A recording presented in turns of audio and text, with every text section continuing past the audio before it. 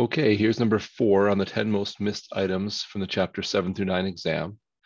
According to the Bureau of Labor Statistics, the average hourly wage in the United States was $26.84. To confirm this wage, a random sample of 35 hourly workers was selected during the month. The average wage was 25.16. Assume the standard deviation of wages for the country is $4.75. Complete parts A through B. So as always, we'll start with what we know and we'll move from there. So we know that there's a claimed mean of 2684.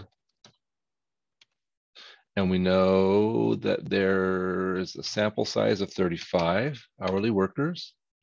And the sample mean, our X bar, was 25.16.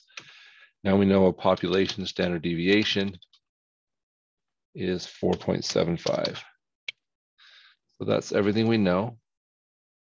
So we want to make a confidence interval with a 95%. So we know that our alpha is 0.05, since it's a 95% confidence interval. Okay, so a formula at play here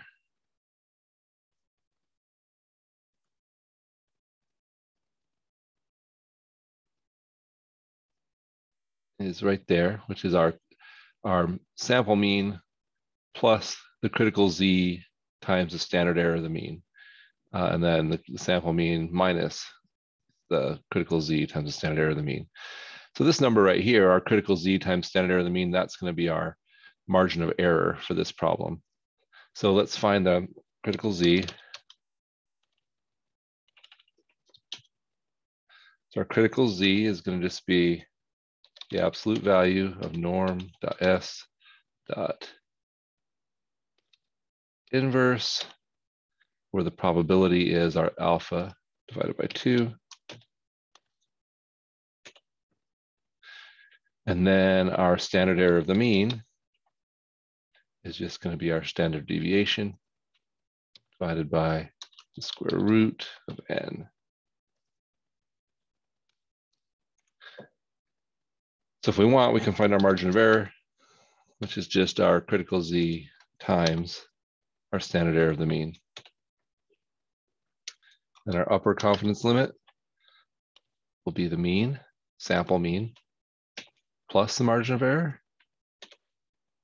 Our lower confidence limit will be the sample mean minus the margin of error. All right, so our confidence interval wants 2 decimal places. So our confidence interval is going to be 2359 to 2673.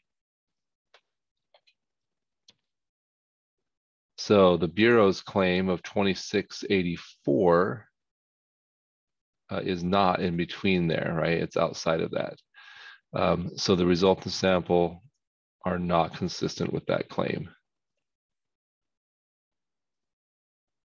Our margin of error, well, we already figured it out. If we hadn't, all we would have to do is multiply critical Z times standard error of the mean, but we got it right there as $1.57. And I think that's it for this one. So hopefully that was helpful. And again, good luck on the exam as you do the retake. Well, the rest of this, and then the exam as you do the retake.